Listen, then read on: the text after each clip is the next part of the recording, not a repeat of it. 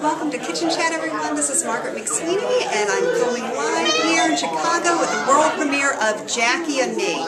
Please check it out. It ends March 27th. A great celebration of Jackie Robinson's life. And here to celebrate this wonderful occasion is former Cubs outfielder Doug Glanville. Welcome to Kitchen Chat. It's great to have you here. Absolutely, great to be here. Thank you. Yes, and tell us what your thoughts were about this play. I loved it. I really did. I mean, I know a lot about Jackie Robinson. My son's middle name is Robinson, so it's really close to our family. I've always been to his history and the amazing work he did just to survive this difficult first, basically breaking in the color barrier in baseball. So it's very personal. But I loved how they creatively found a way to talk about how he controlled himself and figure out how to be strong and internalizing things and finding ways to really endure because there's such a greater cause at stake. So, it really captured it well. It's a fantastic place. I highly recommend checking it out. Yes, definitely. And also check out Doug's new book. Tell us a little bit about your book. I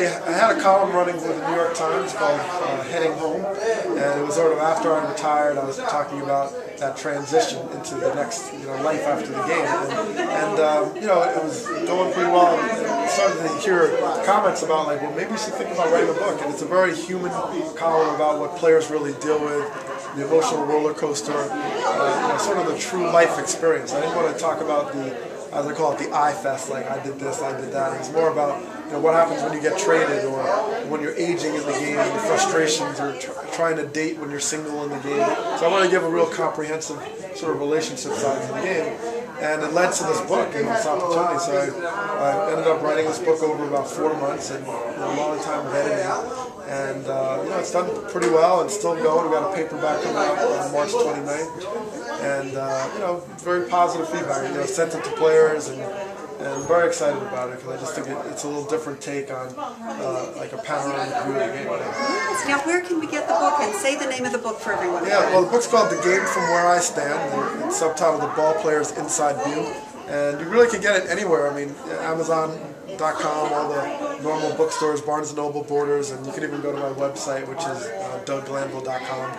So it's available everywhere, and I think in the spirit of what we saw tonight, it's kind of in line with what it takes to sort of endure a passion. And certainly you go through a lot of things I think everybody can relate to.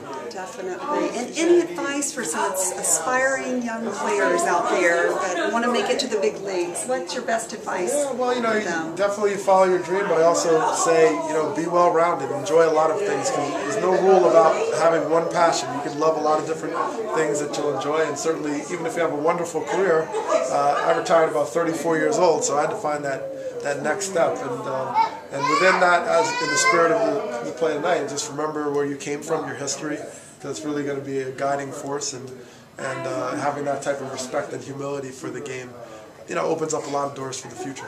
That is great. And since this is a segment of Kitchen Chat, I have to ask you, what is your favorite recipe? Oh, this is easy.